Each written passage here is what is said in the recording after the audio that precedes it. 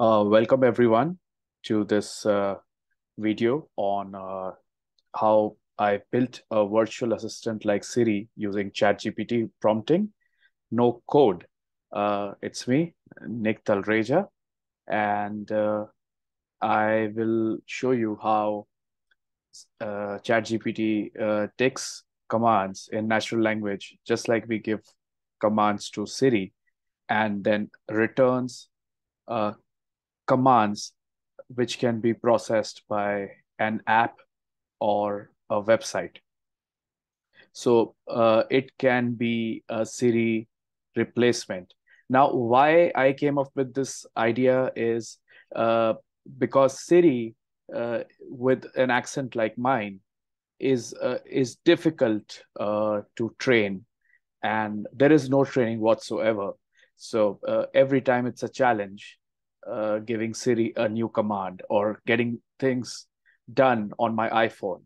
And it cannot take, well, not only here, but anywhere in the world, it cannot take multi-sequence commands like, book a cab or play a song, then show me the weather and show me the map. So if there are so many things to be shown by Siri, it cannot do that as well. So let's begin. Let's begin. This is ChatGPT, uh, the free version, and I'll paste the prompt that I made for the chatbot over here. Oops. Let me grab the prompt quickly.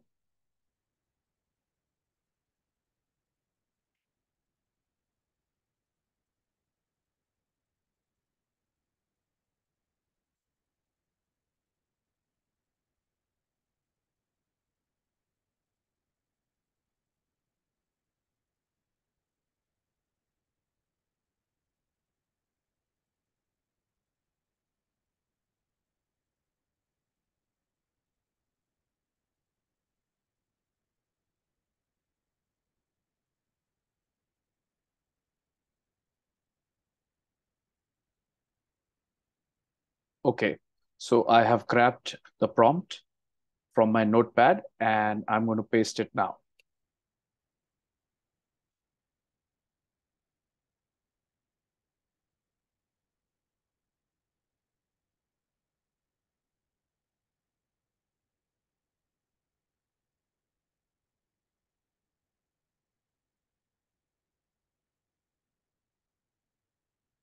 So I will let the printing stop, and then I will explain what I have done.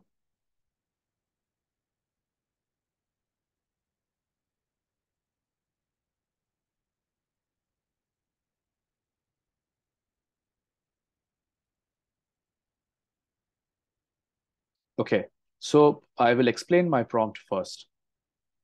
I want you to be an interactive chatbot that responds to predefined instructions.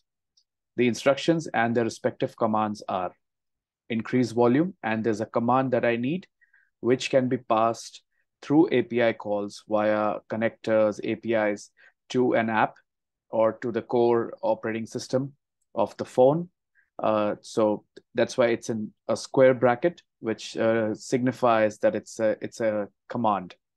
Decrease volume, play a movie and the movie name, pause or stop the movie, open an app. So on the left side, you see open an app, and the app name is in natural language, the way we speak simply in English to our phone, with our phone or with Siri.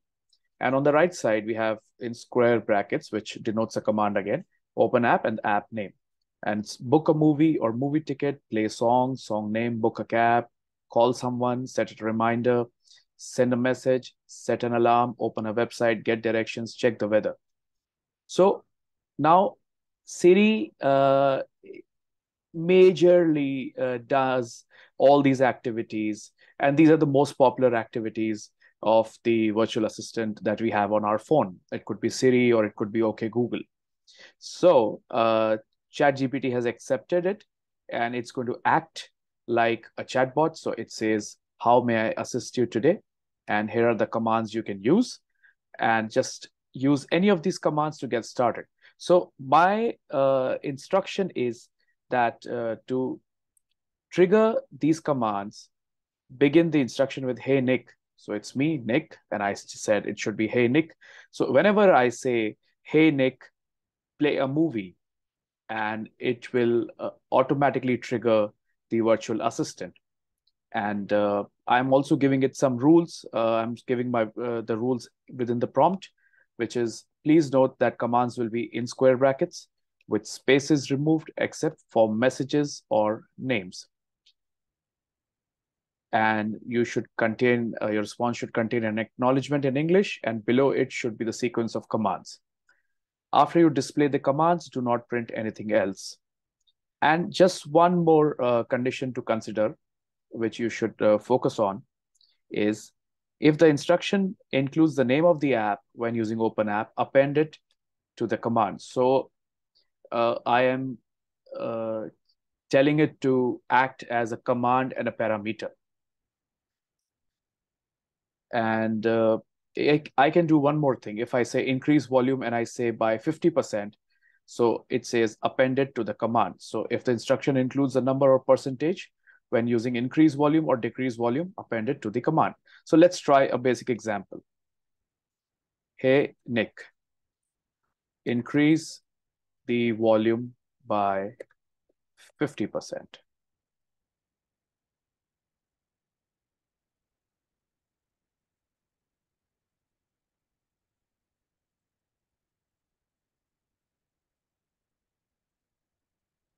So it gives me the command in return, increase volume 50. Okay, let's try decrease the volume by 50%. Oops, I didn't write hey Nick, but let's see what it says.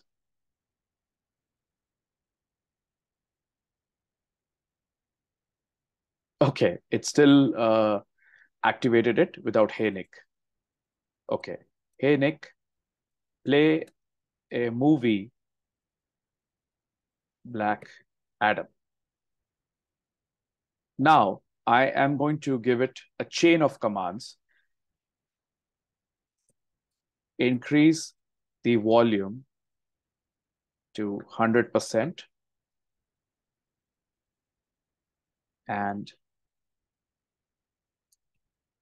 set a reminder to call mom at 6 p.m.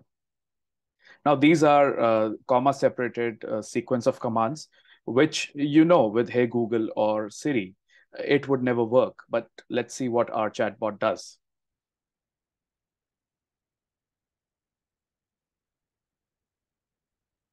So we are expecting square brackets, square brackets, square brackets. Let's see what it does.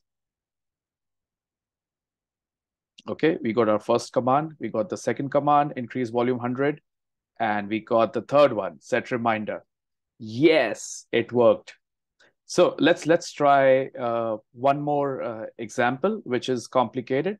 So I'm going to say, I'm going to tell ChatGPT about my environment, because as of now, it does not know where I am and what kind of a weather I am in. So assume it is sunny. Hey, Nick,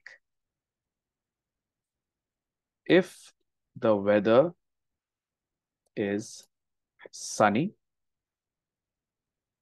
or let's say if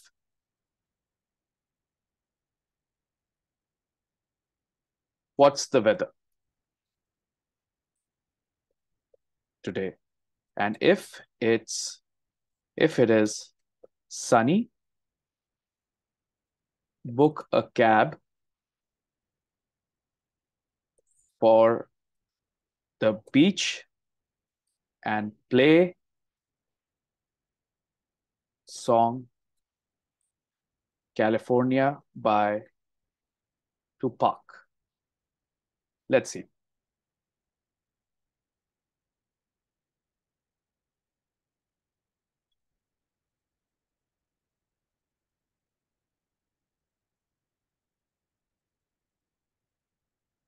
Open app, Uber, and play song. So the command is play song California Tupac. Okay, wonderful. So as you mentioned, it's sunny. I think because I did it in the same line. So let me try this again now and see if the weather command also works. Now that's too smart of ChatGPT, actually. It caught me there. Okay, weather.